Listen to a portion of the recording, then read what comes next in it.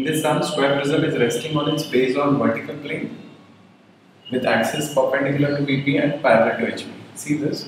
In this, when you see from here, you will be able to see the square because it is resting on vertical plane and axis is perpendicular to VP and parallel to HP. So front view will give you true shape, right? So what, and if you see, they have given two of its sides are parallel to HP and parallel to VP. These two sides are perpendicular to HP, that is AD, and BC are perpendicular to HP, and AB and CD are parallel to HP. Now see this.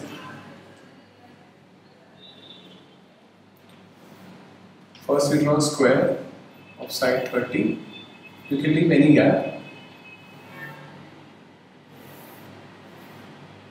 In top view you can draw a rectangle. This is A dash, B dash, C dash, D dash.